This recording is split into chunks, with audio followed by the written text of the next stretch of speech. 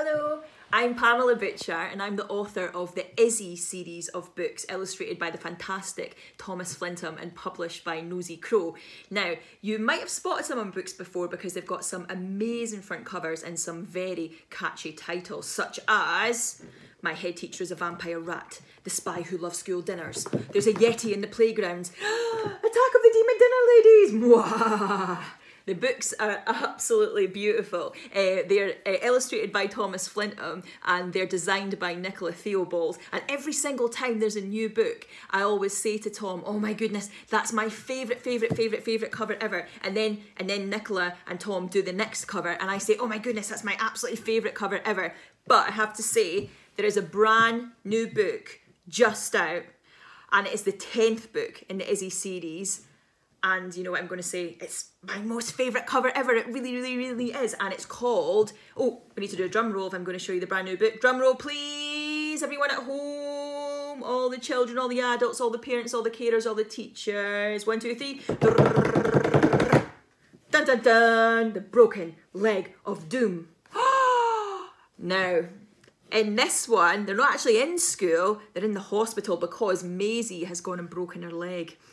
And she's broken her leg when she was doing some seriously extreme dancing. Now, I've never broken my leg, hope I never do, or my arm, or my hand, or my ankle, or anything like that. I did once think I'd broken my 5th metatarsal when I used to teach basketball in America, and they put this great big boot thing on me in the hospital. It was all very dramatic.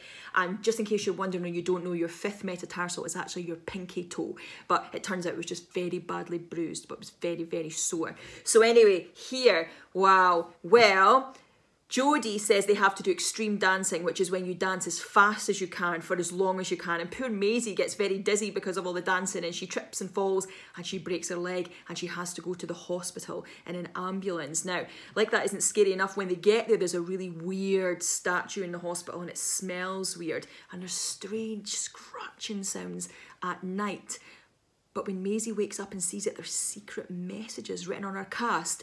That's when her and Jodie and Zach and Izzy have to do something about this and start a very serious investigation. And there's loads of other stuff that happens. Like, for example, Maisie loves humpback whales. They're her favourite animal of all time, which is quite weird because Maisie's quite small and she's quite scared of loads of things, especially big things. So it's weird that her favourite animal ever is a humpback whale. And she's taken it to hospital with her. Her mum's brought it in for her.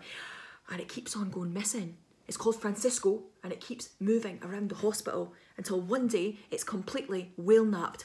So it's gone. So they have to include that in their investigation, have to find out who has stolen Francisco. And I'll tell you a little sneaky bit from later in the book, but I don't want to ruin it for you. They might at night see somebody completely covered in bandages. Dun dun dun. Now, I think I shall read you the very first chapter of The Broken Leg of Doom. And I really like chapter titles, actually. Some of them are quite fun to write, like this one, Dancing Injury to the Right Leg.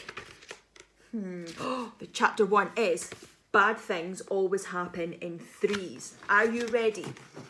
Are your bums comfy? Let's do this. I knew something bad was going to happen as soon as we arrived at the hospital. And I knew it because my mum says that bad things always happen in threes. And 2 bad things had already happened that day because Jodie made us all do extreme dancing, which is when you dance as fast as you can for as long as you can. And Maisie got dizzy and she fell and broke her leg.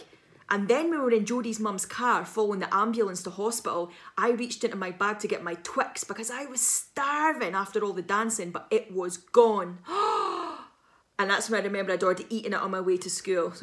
So anyway, when we got to the hospital, I got a weird feeling, and it was because of a creepy statue in the entrance and the weird shape of Maisie's leg under the blanket and the strange boy with feather in his hat. But it was when we found out about the curse that we knew. Maisie and her leg were in deep trouble. Dun dun dun! Wow.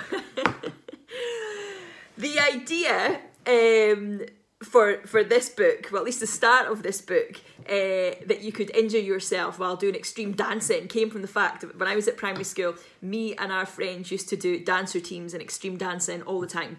And you used to have to get the dance routines perfect before you could actually perform them in the playground, which is where we used to do our performances.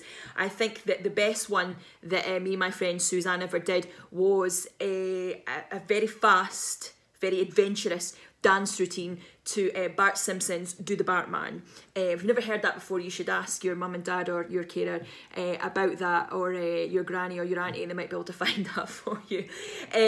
But we performed that, me and my friend Suzanne, in the playground, and we did it very seriously and very quickly. Now, none of us fell, but there were sometimes some extreme dancing injuries, and that's sometimes how I start a book.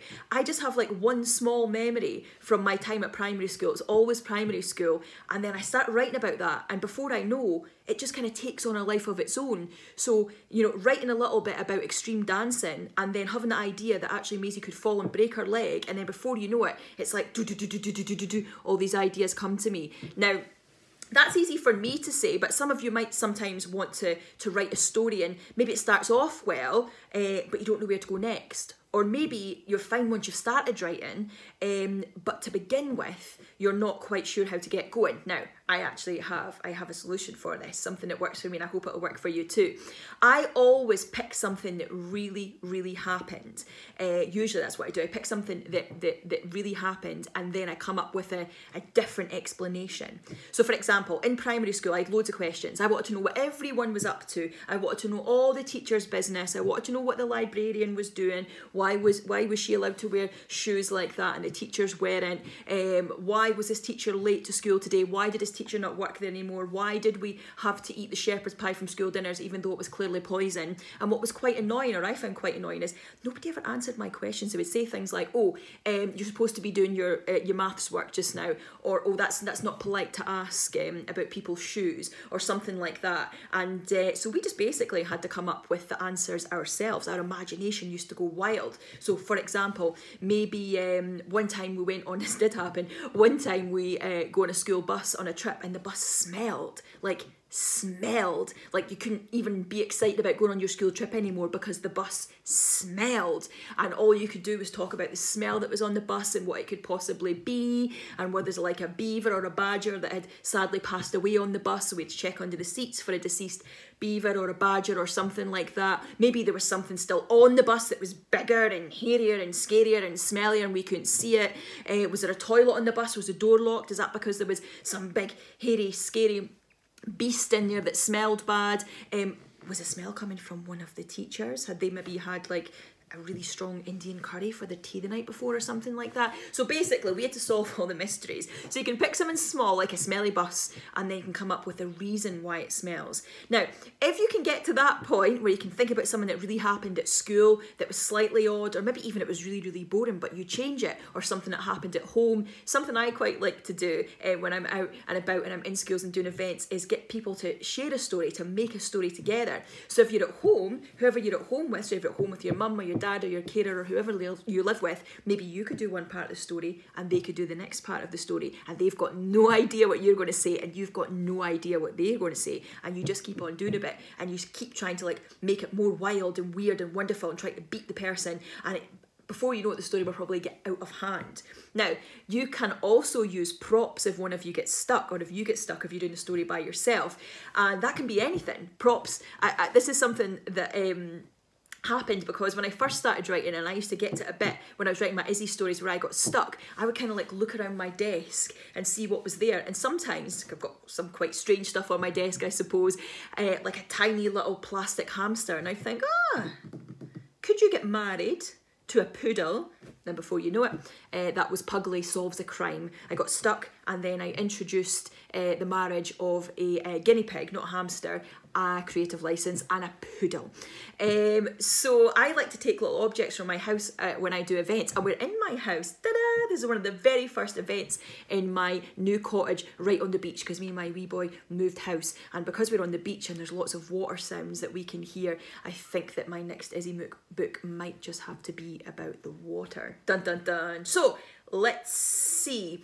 My writing challenge to you is I would like you to pick something that happened at primary school or at home that was slightly strange. Like if it was at school, have you ever seen a little scratch on your teacher's finger, for example? How did she get that? Did you ask her where she got it from? Would she not tell you? Why would she not tell you? Is it because she's hiding a werewolf in her basement?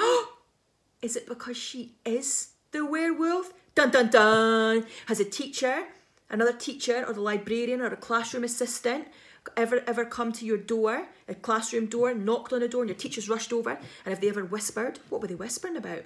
Was a secret note ever passed from one of the office ladies to your teacher? What was written on the note? Maybe you could use one of those. What do teachers whisper about? What's on the secret notes? Are there ever any places in the playground or in the school that are out of bounds? And there's maybe even a sign that says out of bounds? Or there's no sign but you're told it's out of bounds? Why is it out of bounds? If they told you there's a leak, you probably still shouldn't go in there. But what if it's not a leak?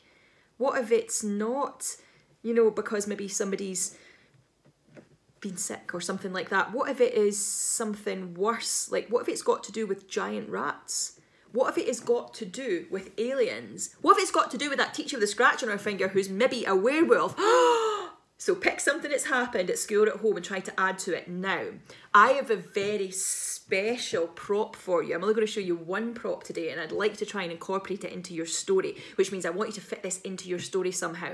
So, this video is for the Moon Lane book channel, the children's book channel, Moon Lane TV on YouTube. So I thought what a wonderful prop would be an actual moon.